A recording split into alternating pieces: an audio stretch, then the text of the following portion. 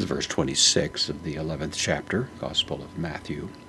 Jesus has just voiced his approval of and thanksgiving for the fact that God in his sovereign purposes and pleasure has sometimes hidden his ways from those who seem to be the most likely to get it, the wise, the intelligent, the clever, as we were saying, and at the same time revealed his truth to those who seem more simple. And he adds to that thought now what we have here in verse 26. Nigh is the word for yes, so yes. Notice the definite article hopater, so the Father, a little bit more formal. In the earlier verse, the preceding verse, he addressed the Father as his Father, more of an intimate idea. Here it formalizes slightly, yes, the Father. So hoti probably here means because, can mean that or because, depending on context. Because hutos is an indeclinable adverb. It means thus, or in this way, or so. So because thus. Eudokia.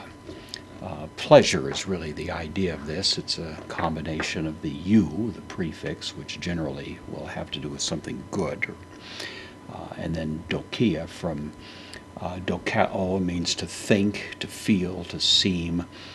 This is the noun form of it. So a good feeling or a good thinking, a good experience. Pleasure is probably our best idea here. So for thus pleasurable, or it was pleasurable, or pleasure, egeneto from genomai, I become. This is the third person singular, aorist.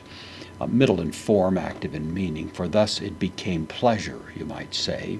Improsthen, this is a preposition, takes the genitive, so we have the genitive here of the second person pronoun. For thus it became pleasure before your face. The pros there will generally introduce the idea of facing something, and that's the idea. So before your face.